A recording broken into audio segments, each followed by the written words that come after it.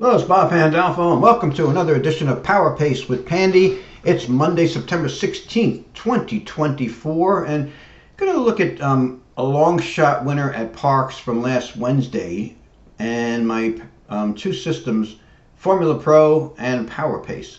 So this was a horse named Sundria, a mare, and a non-winner is a three lifetime $25,000 claimer who paid $55.60 in a six-horse field. So this is one of the good things about computer handicapping. So first we'll take a look at Formula Pro. It's a 6 furlong race. So I'm going to rate on pace, which is what I usually recommend, what I always recommend. And you can see that Dazzy is ranked first on pace and Sundria is ranked second. And Sundria is ranked first, it's tied for ability, and first on stamina, which means that she finishes well. What's interesting though is she's ranked, she has good ability and stamina, which means that she can finish, but she's also second on pace. And then, as some of you know who've been following my videos, fraction is the best long shot indicator on Formula Pro, especially in sprints. So I look for the horse that's ranked first on fraction for long shots. And this horse, Sundria, is ranked first on fraction. Usually that means that the horse did well as far as keeping up with a quick pace. It's a pace type figure. It's not a late pace figure. So that's interesting. And then we're going to look at power pace.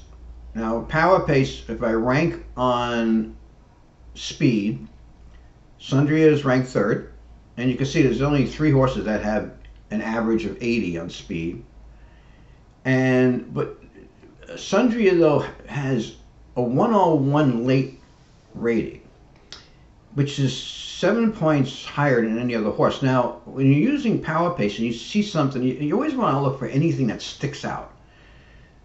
On the AE2s, the adjusted pace score, nothing really sticks out, right? On the speed, nothing really sticks out. There's no horse with an advantage. On the ESRs, there's nothing that really sticks out that much. But here, the 101 does stick out. So what does that show you?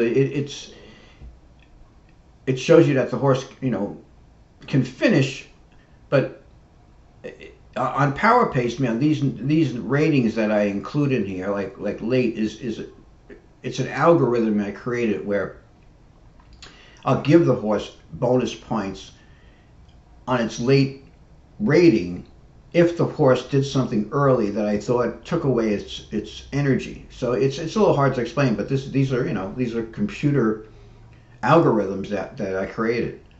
But still, this is a horse who's 20 to 1 in the morning line and has a 7-point advantage, and again a number that really sticks out. And you look at this, and you can see it has the long shot #1 ranking on fraction, and has good ratings overall. And she raced off the pace, but not as far back as she normally does. And she paid $55.60 in a six-horse field. And the obvious favorite finished second, who is ranked first, as you can see here. As you can see, not a hard exacta to come up with. You could have even keyed the favorite with two horses and had it. And same thing here. Here you just box the top two horses, and there's the exacta, which paid $176.60 for $2 exacta. Now I want to look at the PPs, and I'll show you. This is the strength of computer systems. In Power Pace, I created these ratings. Let's bring up Power Pace. I created these ratings based on 2 PP lines, not picking out 1 PP line. A lot of times when you read handicapping books, they say pick out the best recent race or something like that. The way I created these, this is an average of 2 races, and then in Formula Pro, it's an average of 3 races, and that's the way I wanted to do it. I want different looks, right? I want these systems to be able to work together, to give me like a functionality, to give me like an overall view of horses' abilities, and try to and especially trying to spotlight horses that may have a chance at a price. So look at the PPs. So you look at Sundria as a 4-year-old. She was racing well. She won a $40,000 claimer. Then she only lost by 2 lengths in a stakes race. So then she comes back after like an 11-month layoff, and you got to figure she's probably not going to fire. She runs into a non-winners of 1 big key race, right? You can see these 2 horses came back to win. Then they drop her into a $25,000, and she breaks slow, and she really doesn't do anything. And then they put her into a $12,000 claimer, and she perks up a little bit. So she loses by 15 the first start back, loses by 9 her second start back, loses by 5 in the third start back. So she's on an improving pattern. And it's always good to see the last race improvement if you're looking for a long shot. And another thing here now, and one of the things I don't like about Sundry is that she is a closer, but the fact that she had #1 ranking on fraction shows that she had some sort of middle speed that shows that she can keep up. When you look at it on using my computer systems, that's again the strength of algorithms and computer systems. They're going to be able to see things that don't look that obvious, And of course, we're taking an average again. We're taking a snapshot of the horse and kind of, seeing what kind of ability these horses have, instead of just looking at one line. So she had the improved last race. She's only making her 4th start of the year. Right, so she's had 26 days off, so she has more time to train, get into better condition. Another thing too is she had a rider change, and it's funny because a lot of long shots that win have a rider change, and I've talked to a lot of handicappers about this, both in thoroughbred racing and in harness racing, and it's really interesting because normally with rider changes or driver changes in harness racing, you think, well, I want to look for a positive rider change or a positive driver change. But sometimes just change seems to help. A lot of horses that win at prices have a different jockey that normally rides them, or a different jockey that rode them last time. And especially a different jockey that's been riding them. Like this horse has been ridden by the same jockey in almost every start. And then Haddock Dexter gets the horse, and Haddock Dexter kept the horse a little closer. So it's just funny how that happens. There was another horse that won at Parks in the last race here, Whiskey Prize, and paid $84.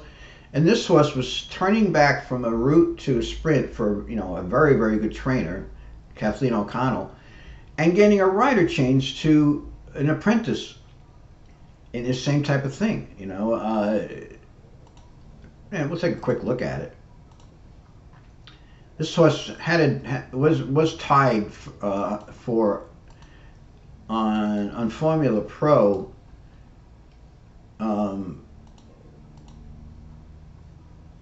Whiskey Prize was tied for race distance. So there were 2 long shots that had #1 on race distance. All these race distance, form, and fraction all come up with good long shots. I like fraction as the best long shot indicator, form as second, and then race distance is third, based on the stats that I was keeping. But all 3 of them, they get these big long shots. It would have been better. I mean, I would have been tempted to bet this horse if it was only 1 ranked first, but it was tied with I Stood, and the rest of the horses aren't good. But which is interesting though too. Again, you got that rider change. Let's go down a little more.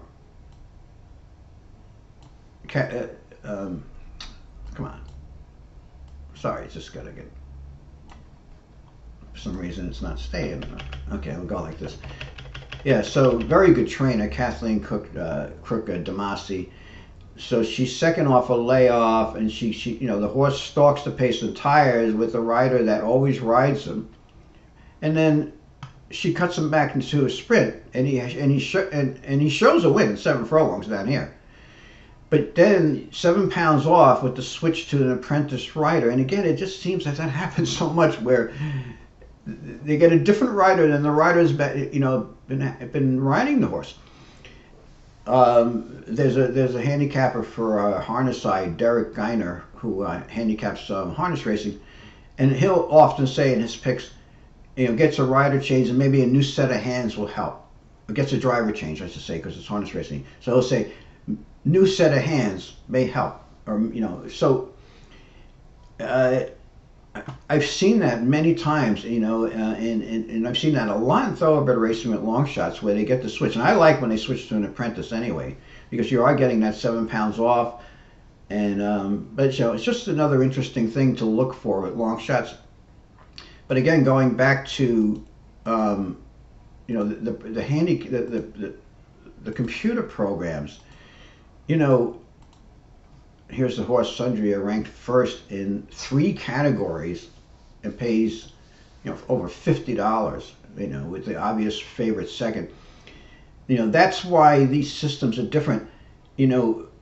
As handicappers, and I've explained this a number of times, we look at PPs and we tend to narrow in to focus on the most obvious horses, but the thing is, these horses aren't machines. So a horse like this, Sundria, this shows that she was good enough to win if she runs one of her better races. And here she was, 4th time off the layoff, coming off an improved effort. And this time, she had that, she had 26 days more of training. They didn't put any bullet works into her or anything, but they probably just, jogged her around a track several times a week, put more conditioning into her. That's one of the ways they train these horses is they just put them out in the track and they just keep going around in circles. Slow, build more stamina. And on this day, she was feeling pretty good. She got the rider change, and she was ready. But this showed that she had the ability to beat this field. And this wasn't a very good $25,000 field, too. That's another thing. And everything fell into place for her. So anyway, just wanted to point that out. And thanks for watching. Remember to subscribe to my channel. It's free, and I appreciate it. And lots of luck.